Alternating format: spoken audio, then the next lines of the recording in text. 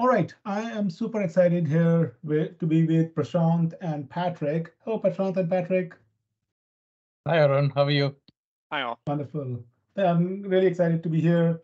Today, we're going to talk about federated learning with OpenFL. This is very timely as OpenFL was recently contributed to LFAI and data. And I want to learn about what is federated learning, why did we move OpenFL to LFAI and data, and more importantly, how to get started with OpenFL. So, Prashant, tell us what is federated learning? Yeah, so the need for federated learning is that, for being able to train models, to train robust AI models that can generalize at various locations, you need two aspects of data, right? You need large amounts of data. So as you know that the larger the models are, and with deep neural networks, the more data you give, the more accurate these models get. So there's a need for getting access to large amounts of data, but getting access to large amounts of data is just one part of the story. You also need diverse data sets, because a lot of these AI systems are biased, and this has been in the headlines many times. In case of this healthcare study that they did, 70% of these models were actually trained on data sets from California, Massachusetts, and New York. And this leads to bias, and we don't want bias in medicine, right? So that's part of it. And then same with financial services as well. You need access to large amounts of diverse data sets. And but the problem is that it's not very easy to get access to data, because there is a regulatory environment that we all need to operate in. It's very So, hard to move. what you're saying Yeah, is the volume and diversity of data both are important. that's it. That's exactly right. That's exactly Okay. right. You need both the volume and the diversity of data sets. But getting And access the, to, and the reason we need that is because that improves the accuracy of the data based upon how widely the model needs to be deployed. exactly, because one of the problems in AI is that you can train your model and get the best accuracy with the data sets that you have, that you may have gathered. But as soon as you take that model and deploy it in a completely different setting, so let's say I have a model that have trained in using the data sets in California, Massachusetts, and New York. Maybe this model works really, really well in those regions. But as soon as I take that model and deploy it to a rural village in India, that model may suffer from accuracy issues, and that generalizability of the model is actually pretty important, and that generalizability improves as you expose it to larger data sets and diverse data sets. And I'll walk you through some of the work that we've done with the University of Pennsylvania that actually proves this. It's not just theory. We have actual proof on how these models were sort of improved. Very cool. But the real issue over here is that, yes, we need large amounts of data, and you need diverse data sets, but it's not very easy to get access to these type of data sets, because if you think about it, healthcare data is generated in hospitals. It's patient health information. You can't go to a hospital and say, "Hey, I want to train the best COVID detection model. Give me your data." It's patient data. It's not easy to get access to this patient data sets because of the regulatory environments around the world, and every region of the world has a very different regulatory environment. So it's very hard to operate in these type of scenarios. And training of models is just one part of the equation, right? You also want to validate these models in a wide variety of settings.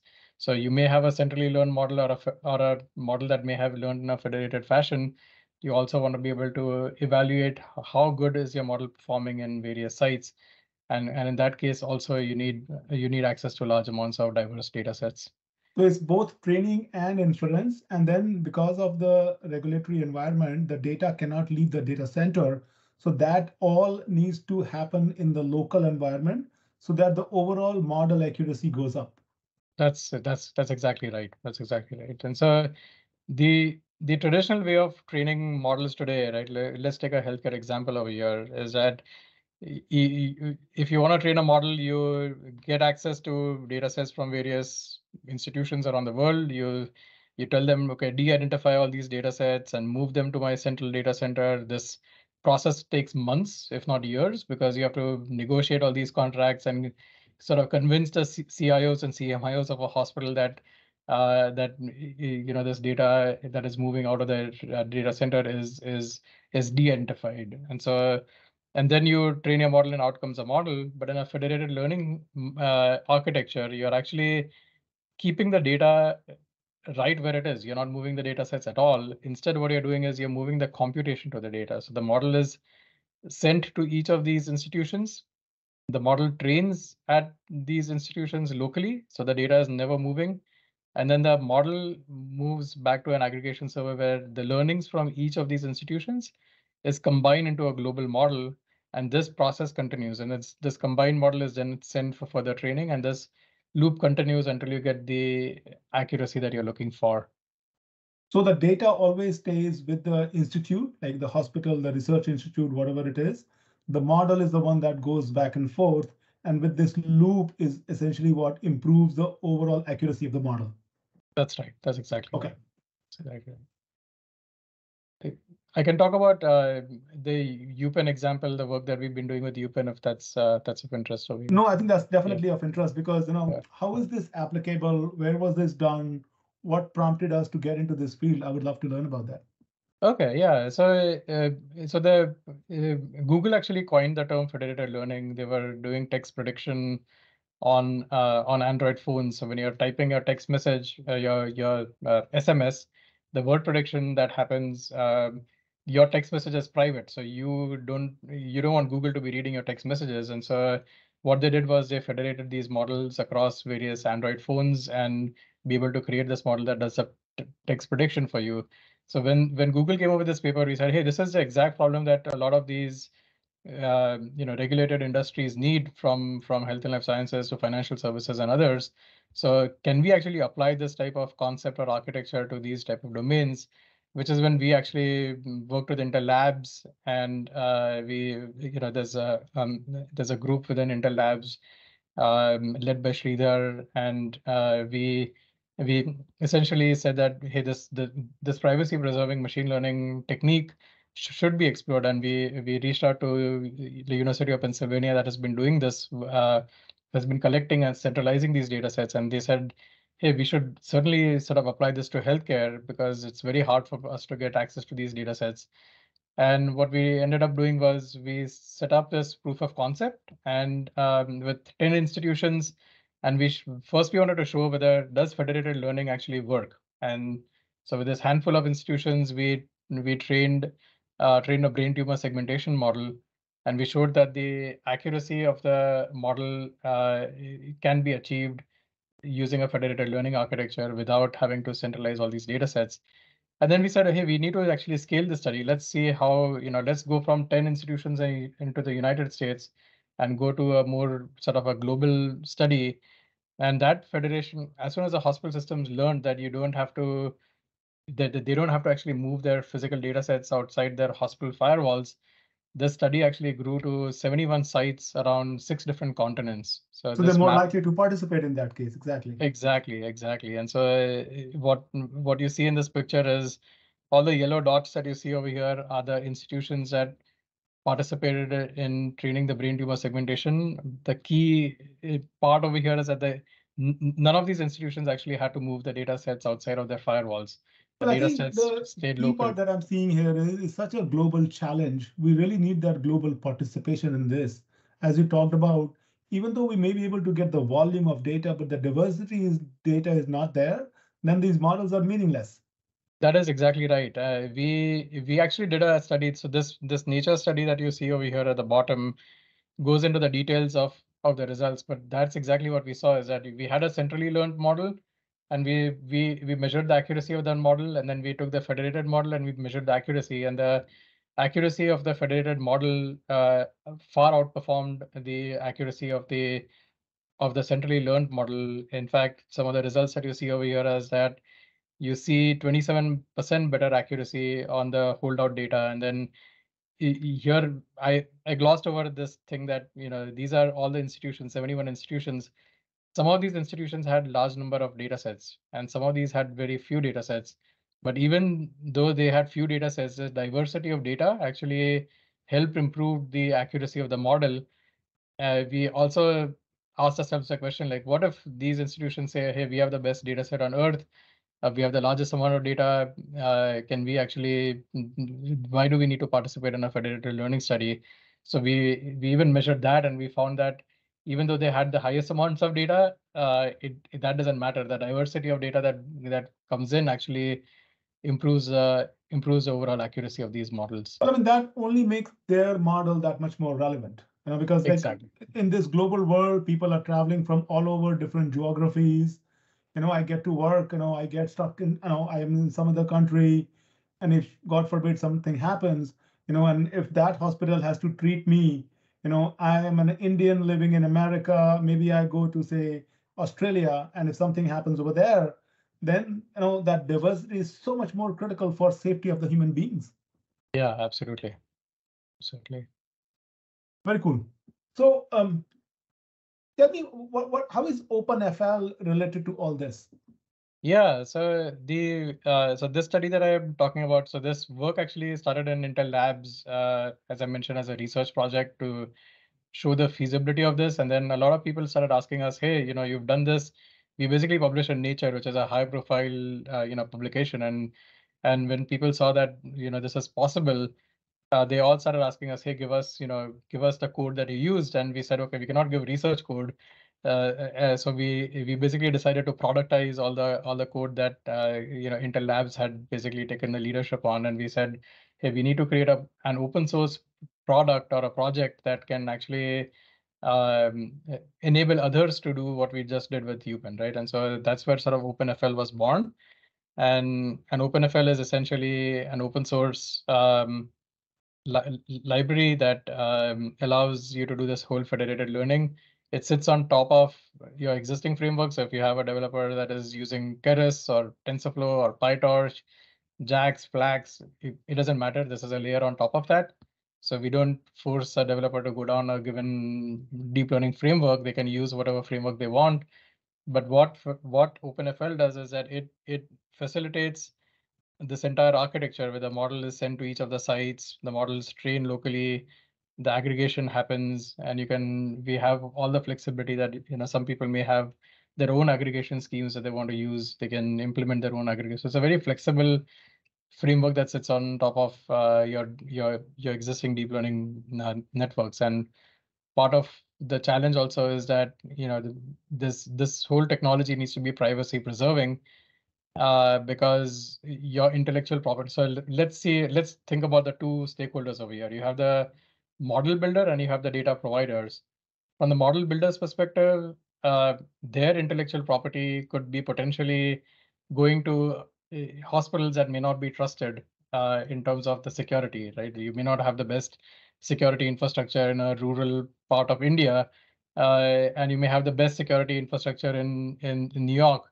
Hospital in New York, how do you actually protect your intellectual property as it is training in a potentially untrusted environment? So all of that is something that we have considered right from the get-go.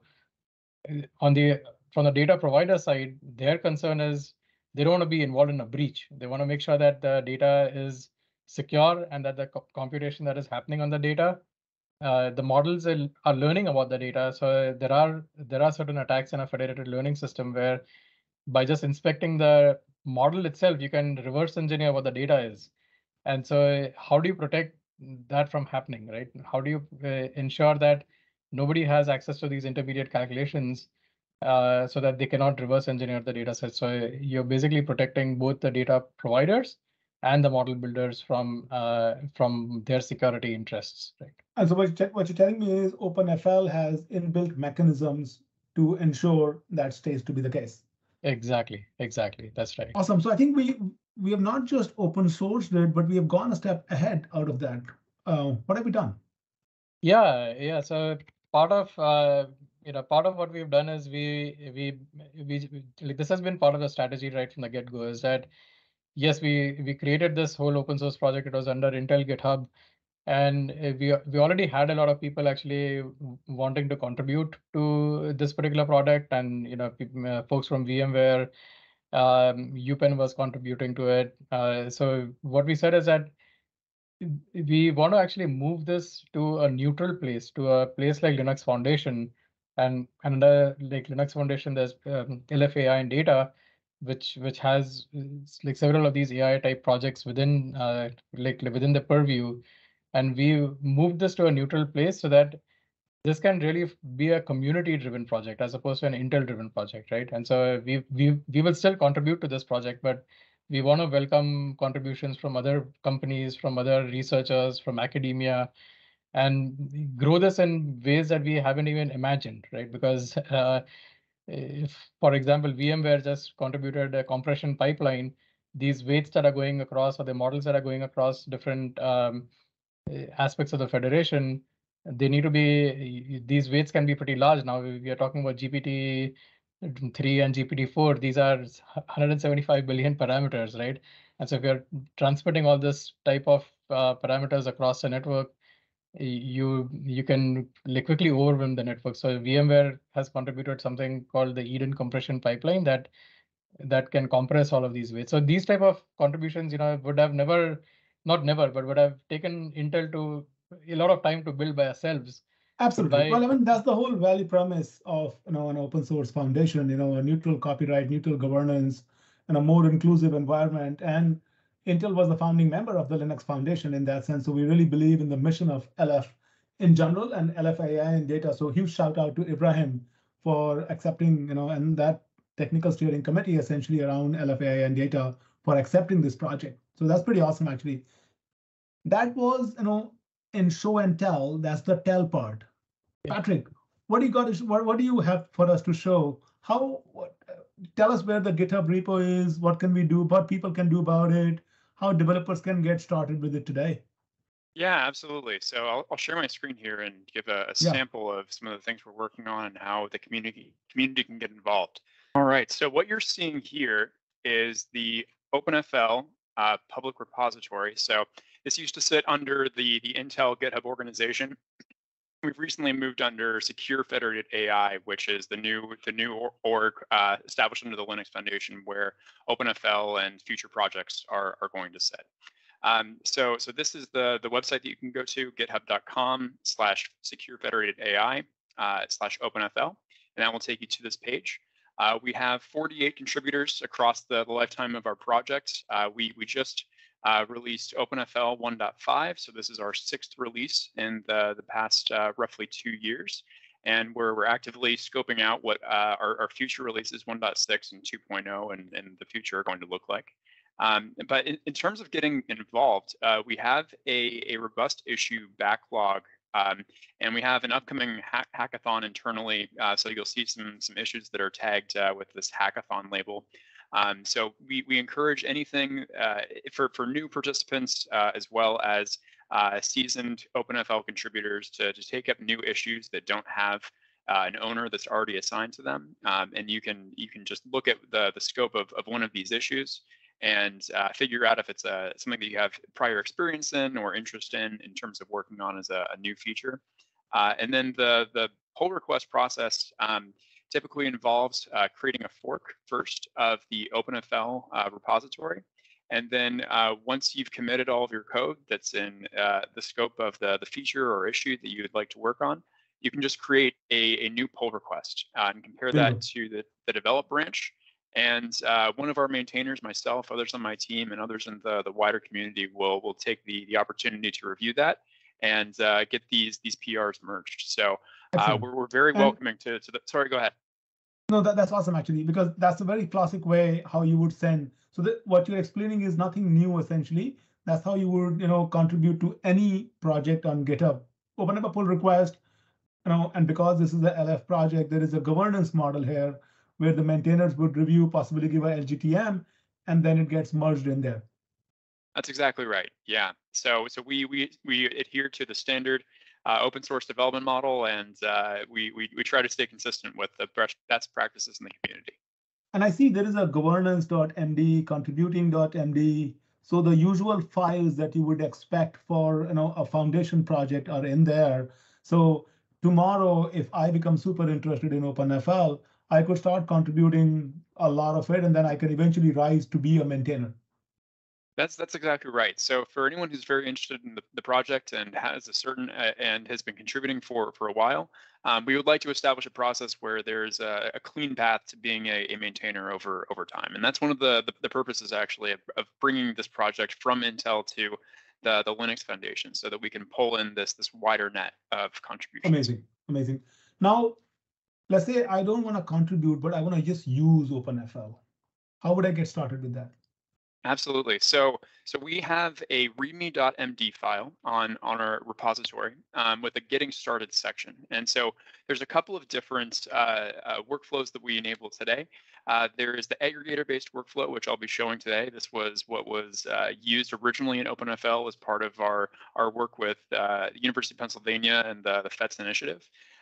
There's a director-based workflow, which is really useful for research scenarios when you don't know exactly what the model is, or maybe the hyperparameters that are going to be used for an experiment, and it makes this quick experimentation a pretty easy thing to do. And then most recently in the OpenFL 1.5 release, we have a new experimental workflow interface that actually aims to address some of the requests of the wider community that horizontal federated learning is great and it's easy to do with OpenFL, where there's very well-defined training and validation tasks for a model that run on all of the collaborators. But what if we have something that's just a little bit different than that, and we have maybe a global validation set that we want to test on the aggregator, or some interesting thing that we want to try as a custom task that's put into these workflows? And security and privacy use cases and our work with Intel Labs is there's many examples that we've actually been able to pull, and ideas that we've been thinking on for a while. So we've tried to build this new interface to actually make it quite a bit easier to add this really custom, interesting functionality to extend not just from horizontal FL, but into vertical FL and interesting research ideas that can be quickly brought into our framework. But without further ado, let me actually show you how to quickly... And you said you're going to show us the aggregator-based workflow, so I'm excited about that. That's right. So what I have here is a server just launched in Azure. And I'm going to show you what the process is. So we have a command line interface for actually creating what is going to be first a template workspace. So we have a number of examples in OpenFL, and a template is typically the place that we recommend people start. So fx is the command, and I'll just type the help command so we can see what's at our disposal. So all you have done so far is pip install OpenFL? That's exactly right. So pip install OpenFL on a fresh environment, and I'm just sitting in the demo directory across these three windows that you're seeing here. Okay. So I'm going to start by typing fx workspace create, and the name of this directory that I'm going to create is going to be just workspace, and we're going to use an existing template. And those are the templates you were talking about earlier. Exactly, and Prashant had mentioned that OpenFL is framework agnostic, so we have TensorFlow examples, we have Torch examples, we have JAX examples. I'm going to use a Torch convolutional neural network model that's being trained on a healthcare-specific data set, histology, and classifying different tissue samples. So I'll type in Torch CNN histology. And the list of the different templates that we provide, if you don't know what those are ahead of time, you can just type fx workspace create and then help, and that will give you the whole list of everything that you need, or one of the options that you can select from. Yeah. All right, so this is going to create a directory just called workspace underneath this demo directory, and we can see what the hierarchy of that looks like. And just diving in here to workspace, we can see a couple of key folders that I'll just talk about a little bit. So in the source directory, we have our model definition, ptcnn.py, and just taking a look at that, that is a standard PyTorch model. There is a base class, which we call a PyTorch task runner. So what this is doing internally is establishing the ways that the model weights are extracted from this model and then set back to it during these rounds of federated training. But everything else about this model looks pretty similar to what people should be accustomed to working with as a data scientist. And there's the model definition here, the forward pass. So nothing too surprising if you're used to working with PyTorch. And then jumping into the data loader representation. So similarly, if we go to PT histology in memory, what we see here is our interface for working with different types of deep learning framework data loaders. And in this case, we have an internal function we're calling for loading this histology data set. It's a built-in, the data set is downloaded to this directory. And then what we're doing, because this is a demo, is just sharding across the different collaborators. So every collaborator will get a different slice of this data set. And we just define what the training features are, as well as the labels, and then we have a set of validation features and labels as well. And so that's the federated learning part of it that is really spreading out across multiple nodes there. That's exactly right. That's exactly right. Okay, so we've seen that. The other key piece to call out here is the federated learning plan. So there's a step to run now, and FX plan initialize. What this will do is it will define this initial plan that we're going to start with. And you're seeing this data be downloaded right now. So that's downloading into a local folder. This is, for the purpose of a demo, we're just using a single node, but this process would look very similar if we were running this across distributed infrastructure as well. Yeah. And so while this is completing here we see the model being initialized. And what you're seeing as part of this is that initial model that all participants are going to start with on the first round. So the aggregator starts with this base model and then distributes it to all of the participants in the federation.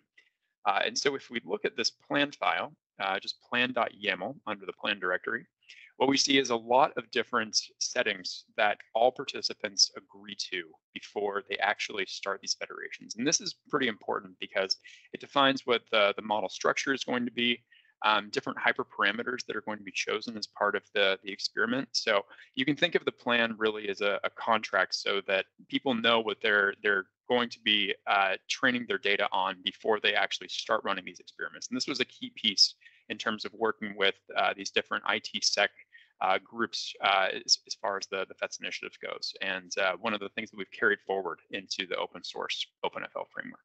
So this is pretty cool actually, because with just a few commands, I could easily get started. I could tell it what framework to use, what my plan looks like, what my aggregation model looks like, what my distribution model looks like. And this kind of goes back to what Prashant was talking earlier, that this is all very flexible and extensible. And Prashant, as you were talking about, that in case of VMware, if you're sending those large models, this is a very simple model. But if you're sending a large model with 175 billion parameters, for example, then I may not want to go this route. Then I may want to plug in those relevant components accordingly. Exactly. And so one of the things that is pretty important in federated learning is also security. And so because of that, we make TLS the default implementation for these federated learning plans. And to make things a little bit easier for people who don't have a lot of experience with TLS and setting up certificates for themselves, we have a built-in PKI mechanism, private key infrastructure. So I'm going to type FX workspace certify, and what this is going to do is just create a private certificate authority. So this aggregator node is going to represent the trusted entity for all of the different collaborators verifying their certificates against. And now we're going to create the aggregator. So this is going to look like aggregator, FX aggregator.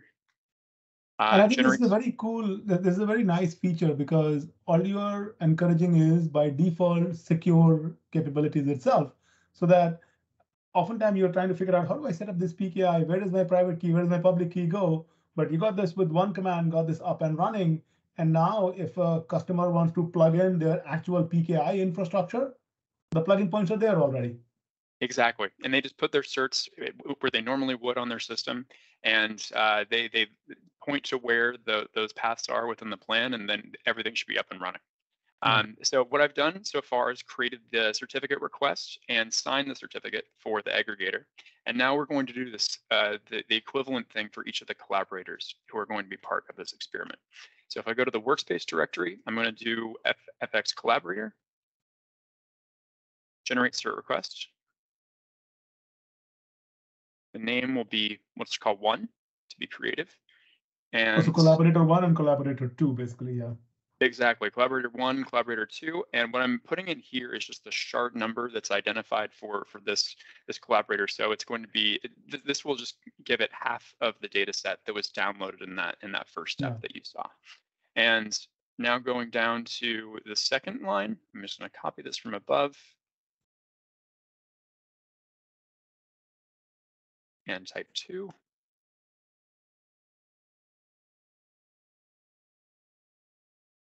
And type in number 2. I'm sorry, I'm in the wrong directory here. That's an expected error. You know, all right, all that proves is that this is a real working demo. Exactly. You have to have the proof. That's okay, right. so now we have the certificate signing request, and normally if you were using this on multiple nodes, you would send the CSR to, so you see this zip file that gets packaged here. So send that out of band to the aggregator or whoever is acting as the certificate authority. They sign that and then they send it back. But because we're operating on one node, I'm just going to go over to the aggregators window and run fx collaborator certify for using that zip file. Yep, for certificate 1 or for collaborator 1, and similarly for collaborator 2. And we type yes to verify that that hashes what we would expect. And so you can do this out of band and verify that things look exactly how you would expect. And at this point, now all of our TLS certificates are set up. Our data set configuration is set up. We know that we want 2 collaborators, and we have our initial model. So we can actually So the pipe between the collaborator and the aggregator is set up. Exactly. So everything is set up at this point, and now all that's required is to actually just start the experiment. So I'm going to start by running fx aggregator start in this window. And this will start a gRPC server. And then similarly down here, I will run the gRPC client, the collaborator. Now, this is gRPC because it's on the same host, or would it gRPC if it's running across multiple hosts as well? It will also be gRPC across multiple hosts as well. So yeah, it doesn't change depending on where you're running the application. There is always a gRPC server. And I will start collaborator 1. And what you'll start seeing in the logs are the different tasks that are being performed by the different aggregators. So every collaborator goes to the aggregator to ask, what am I supposed to be doing for this round? And so for this particular experiment, there's 3 different things that the collaborators are doing. They're going to be downloading the model first, and then doing a forward pass, doing validation of the aggregated model on their local data. Then they'll be training on their local data, and then finally looking at that model that's been modified a little bit by their local data set and doing another forward pass on it before sending all this information back to the aggregator for some kind of averaging or aggregation of all of those weights back into that single model that can then be redistributed to all of the other collaborators again for another round in the experiment. So on the left is the aggregator, on the right are the 2 collaborators. So That's right. The right is the one that is downloading the data, running the model, doing the training, and saying this looks good. I do a forward pass, send it back over there. And then the aggregator on this side collects the 2 data, combine them again, and then says, here you go, round 2. Exactly. So after they do their backward pass and have their locally trained model, then they send that model back to the aggregator, and then it is combined together. And the default implementation is just a weighted average, depending on the amount of data that's present at each collaborator site. So because these collaborators are dividing the data equally, they'll have equal weight in terms of their representation in that global model, but that's not always the case. And so for the University of Pennsylvania study or the FETS initiative, there were wildly different data representations between different collaborators. And I would imagine so, because I'm seeing right now it's running for round 4. And where do I see the accuracy of the model improving with each round, essentially? Yes. So what you're going to be seeing here is actually the dice, or I'm sorry. So it is going to be the accuracy in this case, and looking at so the locally tuned I'm sorry, just going down to the aggregated model validation for round 4, we're seeing that reported right here. And at the end of the round, then we get a view of what the accuracy is across all of the participants. I and see. so Also, this that's is where this metric 68% right now across exactly all the participants. And with round 4 and 5 and so on and so forth, the more rounds you run, this accuracy could likely go up. Exactly. And so I have good timing here because after round 4, now we're seeing accuracy go up to 74%. Very nice. So yeah, it generally does improve over time until it hits, you know, that upper bound where training can be stopped after that point. Yeah. I mean, you can only train the model so much. It's machine after all. I know you cannot get 100% accuracy in these models, which is very rare. So, and again, I'm seeing it's 79%. Now it's increasing. Now it's sort of plateauing around 80% or so, which is still a pretty good accuracy for the model. Mm-hmm. Yeah, that's right. And we'll see it continue to improve a little bit. This will go for a total of 20 rounds, but this is purely serves as an example of when your data is independently and identically distributed across different participants, the types of improvement you can expect to see. Yeah, I mean, and I think you are also looking at some point of diminishing returns, that from 79, it went to 80%, then maybe 81%, maybe if I run, and because there is a compute cost associated with running the model and the training as well. So that's where you have to start thinking about how much am I investing in the training part of it and how much is the accuracy going up, or maybe this is good enough for me. Absolutely, yes, and that was actually one of the discoveries too from the FETS initiative study. That they had a certain representation of collaborators that well represented the overall data distribution, and so they were able to get to nearly the top level of accuracy that they were once they were able to incorporate all participants. But so there is a balancing in terms of both knowing ahead of time the number of rounds that you should be training on and the types of collaborators you should be working with, and balancing that with the computational piece. This is so awesome. This is so awesome. I'm so excited to see the actual thing in working. So yeah, I mean, people can at least get a feel for it, you know, play around, replace their data, their keys, start experimenting with the federated learning in their own setup itself. Now, at the beginning of your discussion, you talked about a hackathon. You know, hopefully that should get the developers excited. Take us back to the GitHub repo. Tell us more about that hackathon and how can developers contribute more?